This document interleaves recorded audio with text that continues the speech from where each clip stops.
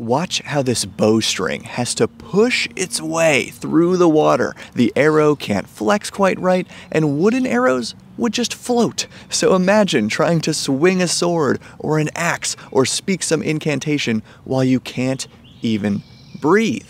That's why underwater combat in Dungeons and Dragons and many other games is supposed to feel weird. It's a fish out of water scenario where you're the fish, but the water's the air. So today, we're going to compare the underwater combat rules of D&D, Daggerheart, DC20, and more to see which ideas capture the most fun but weird feeling for your underwater RPG adventures. Because I'm Bob, this is where we learn how to have more fun playing RPGs together, and this video is part of Kraken Week. Organized by Ginny D and Pointy Hat, Kraken Week is a new TTRPG community collaboration where any creator is invited to post about aquatic topics during this first week of July, and the complete Kraken Week playlist is linked below. Check it out. So let's start with Dungeons & Dragons 5e, noting up front that I have seen the 2024 underwater combat rules, and I'm not allowed to show anything yet, but I can say they're a slightly simplified version of these rules from 2014.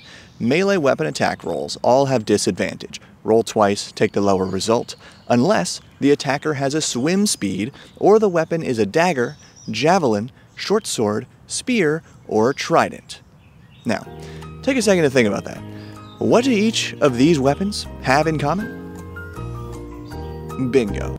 They all deal piercing damage. So, according to the D&D rules, they always attack like this, lunging directly forward, which is a far more efficient way to move in water than swinging through it, slashing or bludgeoning damage. But yeah, this is tricky to remember because this list of exceptions has exceptions. It doesn't include some notable melee piercing weapons like the rapier, the pike, the lance, which would all use that same lunging motion, unlike the Morningstar and Warpick, which do deal piercing damage but definitely use a swinging motion. So, for the sake of realism, that all checks out, but for the sake of being able to remember it while you're running combat with a bunch of evil fishmen, it would be nice if all piercing melee weapons were treated the same way underwater. Back to ranged weapons, we already saw why even modern bows made of plastic and aluminum are difficult to use underwater, let alone traditional bows made of organic materials, which would need serious repairs after being submerged for any length of time. Side note, that's part of why I'm not testing this one myself, even though I own a bow. I don't want to ruin it, and maybe more importantly, while I have one friend with an above-ground pool, I don't want to accidentally shoot a hole through his pool. But in D&D 5e, ranged weapon attacks automatically miss in their long range, where they would normally have disadvantage, and they have disadvantage in their normal range, unless the weapon is a crossbow or a weapon thrown like a javelin, including a spear, trident, or dart. So that all makes sense to me too.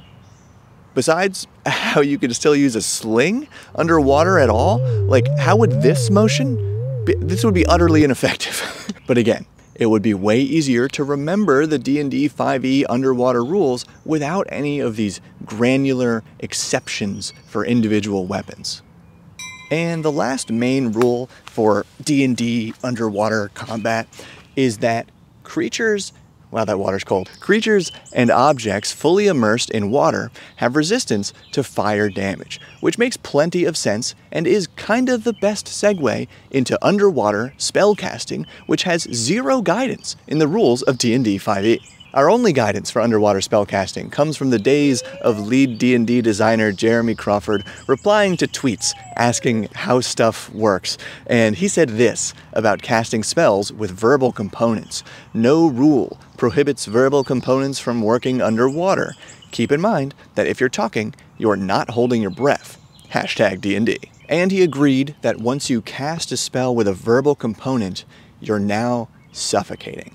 And to me, all that makes sense. Okay, mostly. Like the one part that kind of tickles my world-building brain is material spell components. Many D&D spells require specific ingredients to cast them, and some spells require water, usually like a droplet of water. So if you're underwater and thereby adding a ton of this ingredient or adding any of this ingredient to every spell, couldn't that throw off the recipe for some of these spells? So obviously I don't want an official answer that would put us right back into granular rules territory, but from that world building perspective of how magic works, let me know what you think about this down in the comments. Now, while the player's handbook has additional rules for holding your breath, suffocating, the Dungeon Master's Guide has even more rules about underwater stuff, including underwater visibility and even how water depth and pressure affect your characters. And another one, which really got me thinking. After each hour of swimming, a character must succeed on a DC10 Constitution saving throw or gain 1 level of exhaustion. And I really like this approach because the D&D exhaustion mechanic already includes a penalty to dice rolls, slows your movement, and can knock you out as you get into the higher levels of exhaustion. So it feels like it could be easily used or just tweaked to cover movement underwater, combat rolls, and suffocation, all with one little set of rules from the game's core mechanics. And that game design approach of not tacking on additional rules, just relying heavily on your core mechanics, is why a lot of fantasy TTRPGs don't even have rules for underwater adventure, at least according to my research for this video. So holding off on Daggerheart just for now, we do have other games like Cairn, Maze Rats, Knave 2E, Shadowdark, EZD6, Index Card RPG, Crown and Skull, The One Ring, Dungeon Crawl Classics. As far as I could find, all of these games give very similar and simple guidance to the GM for underwater adventure. Broadly paraphrasing across these different games, they pretty much mostly say, roll a medium strength or constitution check when holding your breath, suffocating, or swimming in rough water or for long periods. But there was some nuance. Shadowdark states that characters swim at half speed. Okay, I actually like that being stated. Also, swimming requires a strength check in rough water, cool, and we're told it's usually DC 15. Nice. Then make a con check each round to hold your breath, presumably with the GM choosing the DC based on the particular situation. And finally, on a failed con check, take 1d6 damage per round until you exit the hazard. Nice and intuitive, at least to me, because that's how every video game ever handles holding your breath underwater. You can do it for a short period, but then you start taking damage every couple seconds. Easy. And surprisingly, this little number, Knave 2E, has rules for both drowning and holding your breath, but I didn't see anything about swimming or fighting underwater. But this reminded me of an observation by RPG designer and fellow YouTube creator Indestructo Boy, who once said that after researching a ton of different games, it seemed like the inclusion of rules for suffocation are a good dividing line between rules light and rules heavy games. Think about it. A rules light game probably doesn't need a rule for something that every game master already understands and could literally test at the game table if needed.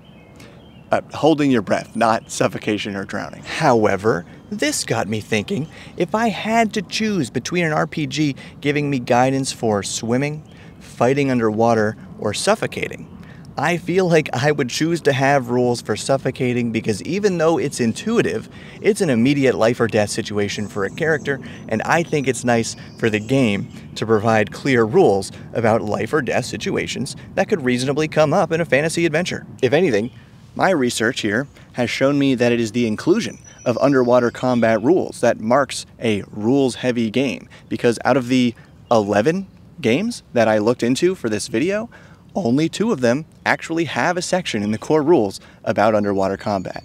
D&D 5e and one of our D&D killers, DC20. And as you might expect, DC20 builds on the rules of D&D 5e, using almost the same underwater rules for melee and ranged weapons, but instead of having a whole list of weapons as exceptions, DC20 has 2 categories of weapons as exceptions, crossbows and spears. So this game has reached a similarly streamlined conclusion to what we said would be nice to happen in D&D 2024. But then DC20 gives us a whole page about swimming and holding your breath, where swimming uses a condition called slowed and a DC table for different types of water, but it all boils down to moving at half speed and making strength checks, just like the other games, but with more guidance. Meanwhile, DC20 takes a really unique approach to holding your breath by giving each character a breath duration equal to their might stat, so a number something like 1 to 5, and in calm situations, you can hold your breath for that many minutes. But in stressed situations like combat or a chase, you can only hold your breath for that many rounds. Simple and realistic, yet another innovation from DC20 making me rethink how I run my games? Nice. And hey, before we get into the underwater rules of Daggerheart, if you're feeling inspired by any of the cool rules discussed in this video, please give it a thumbs up and consider checking out one of my Oceanic 5e one-shot adventures linked below. King of the Beach is a simple beach town investigation loosely based on Jaws. Belly of the Beast is a classic giant fish dungeon crawl with probably my favorite random dungeon event table that I've ever written, like being inside that giant fish, got to do some crazy stuff. And Stolen by the Sea is actually free on DriveThruRPG and my Patreon, and it's the most likely one of these 3 modules to end up with an actual underwater combat encounter. And we're back to the water for Daggerheart. The current version of this playtest has an optional rule. Attack rolls underwater are made at disadvantage unless it makes sense for a character to fight easily underwater. This is so simple, I love that. And check this out. For any creatures that can't breathe underwater, if you want to create tension about how long they can hold their breath, you can create a breath countdown die. It says to tick down this timer whenever a PC takes an action, whenever they roll with fear, which you just need to know happens 50% of the time, and tick it down whenever they fail a roll. And this is so cool to me because it is so far removed from D&D, kind of what people wanted with Daggerheart, fully leaning into the story-based style of the creators at Critical Role. You're not losing air based on your score in some stat. You're losing air based on fear and failure hastening your demise. But now, it would be my failure if I didn't mention perhaps the greatest obstacle of underwater combat in Dungeons & Dragons 5e.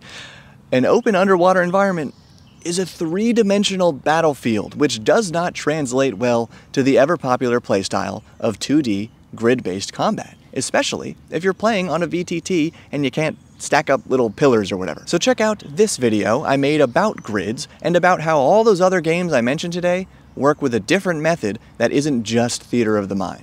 But thanks again to Ginny and Pointy Hat for setting up Kraken Week, and huge thanks to the Bob World Builder patrons for supporting what I do. Keep building.